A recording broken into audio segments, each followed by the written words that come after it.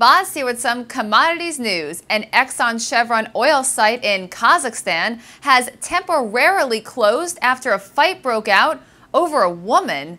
An employee posted a photo of a female coworker in a provocative pose on social media, outraging others into a full-out brawl. Video footage shows extreme violence and bleeding. It turns out the post was by a Libyan and the woman is of Kazakh descent, offending those of her community. Libyans and Jordanians were targets of the fight, leaving 30 injured and 150 stranded. Meanwhile, Australia is selling gold like hotcakes. Perth Mint says sales in June rose 80.3%. Australia is the second largest gold producer behind China. Perth Mint refines more than 90% of that Australian gold.